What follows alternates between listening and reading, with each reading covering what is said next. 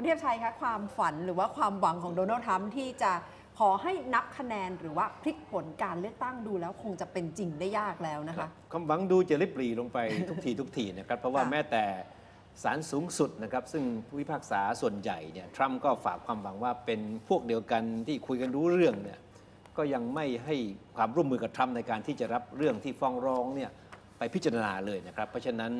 โอกาสที่ทรัมป์อยากจะเห็นศาลสูงสุดเนี่ยหยิบสักคดีหนึ่งขึ้นมานะครับรับไปพิจารณาเพื่อที่จะให้เป็นตัวอย่างนะครับง่ายๆก็คือว่าทรัมป์อยากให้ศาลสูงสุดเนี่ยพิจารณาการร้องเรียนนะครับเกี่ยวกับการนับคะแนนนะครับเป้าหมายสูงสุดก็คือให้มีการระงับผลการรับรองผลการนับคะแนนในบางรัฐนะครับโดยเฉพาะที่เพนซิลเวเนียล่าสุดใช่ไหมครับที่ทรัมป์พยายามอย่างมากเลยที่ทีมงานได้ทำเรื่องฟ้องศาลไปเนี่ยก็ปรากฏว่าศาลสูงสุดก็ไม่เล่นด้วยเลยคุณณฐาใช่ค่ะก็คือเป็นความพยายามจากทางสสพรรครีพับลิกันที่รัฐเพนซิลเวเนียนะคะโดยเริ่มแรกเนี่ยยื่นฟ้องไปยังศาลที่รัฐก่อนแล้วศาลสูงสุดของรัฐปฏิเสธไปแล้วก่อนหน้านี้ว่าจะไม่รับทางกลุ่มสสนี้ก็ไม่ยอมก็เดินหน้าต่อเพื่อมายังศาลสูงในระดับรัฐบาลกลางก็ปฏิเสธชัดเจนนะคะซึ่งอย่างที่คุณเทพชัยอธิบายทั้งที่เป็นคณะผู้พิพากษาทั้ง9คนแล้ว6คนก็มีแนวทางที่น่าจะสนับสนุนโดนัลด์ทรัมป์ด้วยก็เท่ากับความหวังน่าจะหมดไปแล้วไหมคะครับเพราะว่าอย่างน้อย3ใน6คนเนี่ยที่เป็นผู้พิพากษาสายอนุรักษ์นิยมเนี่ยเป็นผู้พิพากษาที่ทรัมป์ตั้งมากับมือเองนะซึ่งรวมถึงคนล่าสุดนะครับแอนนี่โคนี่บาร์เรตที่เป็นข่าวคราวอยู่พักหนึ่งใช่ไหมครับ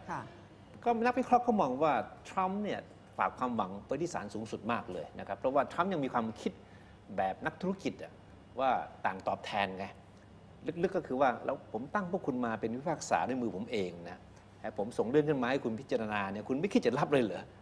ทรัมป์คงคิดอย่างนั้นนะครับในความเห็นของนักวิเคราะห์ทางด้านการเมืองในอเมริกาเนี่ยแต่ว่าทรัมป์ก็ลืมไปว่าจริงๆแล้วระบบในอเมริกาเนี่ยมันมีการแยกกันอย่างชัดเจนนะครับระหว่างทางด้านกระบวนการยุติธรรมกับเรื่องการเมืองแล้วก็ผู้พิพากษาโดยเฉพาะผู้พิพากษาศาลสูงสุดเนี่ยจะต้องระวังตัวอย่างมากเลยเพราะรู้ตัวดีว่าจะถูกจับตามองเพราะฉะนั้นอะไรก็ตามที่มันเป็นเรื่องเกี่ยวกับการเมืองนะครับโดยเฉพาะการเมืองร้อนๆอย่างที่เป็นอยู่ในขณะนี้เนี่ยทางผู้พิพากษาก็คงจะเลือกที่จะไม่ยอมเข้าไปเกลือกกลัวกับมันแน่นะครับเพราะว่าตัดสินอะไรออกมาแล้วถูกสังคมมองว่าไปเข้าข้างใครคนใดคนหนึ่งเนี่ยภาพลักษณ์ความน่าเชื่อถือของระบบยุติธรรมของอเมริกานี่ก็จะเสื่อมเสียอย่างมากเลยใช่ค่ะต้องระมัดระวังอย่างมากแต่ว่าทรัมป์เองก็มีความพยายามจนถึงนาทีเกือบจะสุดท้ายนะคะก่อนที่ศาลสูงสุดจะมีคำสั่งออกมาเพราะว่าไม่กี่ชั่วโมงก่อนหน้านั้นโดนัลด์ทรัมป์ก็ได้มีแถลงการมีท่าทีร้องขอต่อเจ้าหน้าที่และสมาชิกของศาลสูงโดยตรงนะคะเพื่อให้ช่วยเขาโดยอ้างว่ามีเหตุทุจริตจากการเลือกตั้งอย่างหนักมากในการเลือกตั้งและเขาก็ท้าว่าอยากที่จะให้เจ้าหน้าที่ศาลเนี่ยมีความกล้าอยากจะดูว่าเจ้าหน้าที่ของศาลหรือว่าคณะผู้พิพากษามีความกล้ามากพอหรือไม่เพื่อจะทำในสิ่งที่คนทั้งประเทศเชื่อว่าเป็นสิ่งที่ถูกต้องค่ะ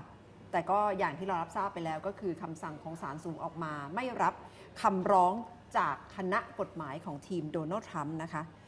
ซึ่งก่อนหน้านี้ถ้าย้อนกลับไปเนี่ยโดนัลด์ทรัมป์พยายามที่จะอ้างมาตลอดว่าเขาชนะการเลือกตั้งและในช่วงหนึ่งของการแถลงข่าวเป็นเวลา46นาทีที่เขาเผยแพร่ในโลกโซเชียลมีเดียเขาบอกว่าเขาเนี่ยชนะการเลือกตั้งและมีเหตุผิดปกติเกิดขึ้นจริงๆค่ะ Thank you. This may be the most important speech I've ever made. I want to provide an update on our ongoing efforts to expose the tremendous voter fraud and irregularities which took place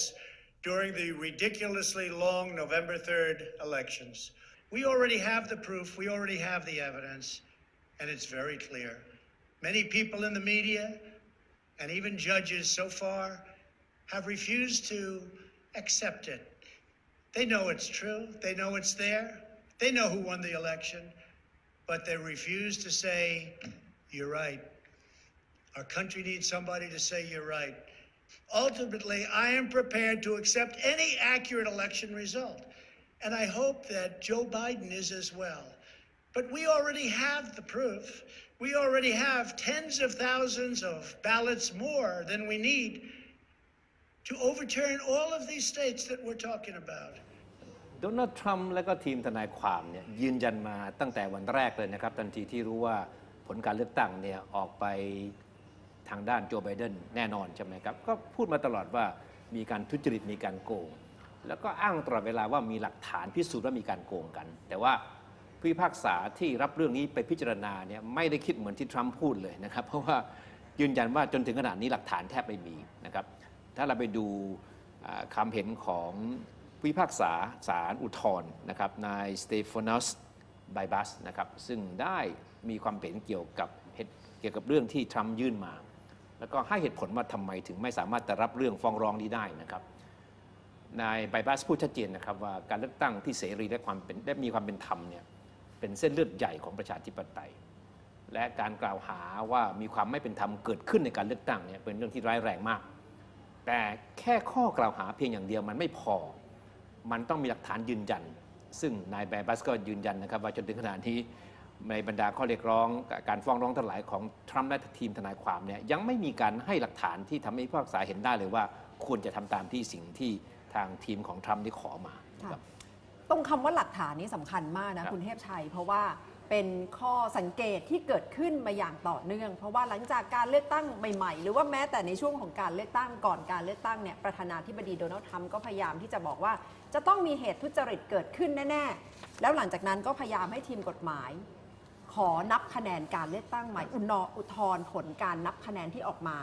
แล้วทุกครั้งก็จะมีการพูดว่าไม่มีหลักฐานในการเข้ามากล่าวอ้างอย่างก่อนหน้านี้ผู้อำนวยการของสำนักที่ดูแลโครงสร้างพื้นฐานด้านไซเบอร์ก็เคยออกมาพูดตรงๆนะคะว่าเขาในฐานะที่ต้องดูแลระบบข้อมูลระบบการนับคะแนนทั้งหมดก็ไม่มีหลักฐานอะไรที่บ่งชี้ว่าจะนำไปสู่การทุจริตการเลือกตั้งอย่างเป็นระบบ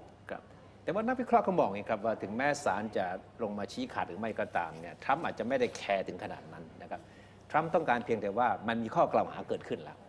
ยิ่งถ้าเป็นข้อกล่าวหาที่กระบวนการยุติธรรมไม่เข้ามาพิสูจน์เนี่ยทรัมป์ก็จะเป็นข้ออ้างตลอดไปเลยว่าเห็นไหมมันมีข้อกล่าวหามีหลักฐานตามที่ทรัมป์อ้างนะครับแต่ว่าศาลไม่รับเรื่องไปเพราะฉะนั้นมันก็พิสูจน์ไม่ได้ใช่ไหม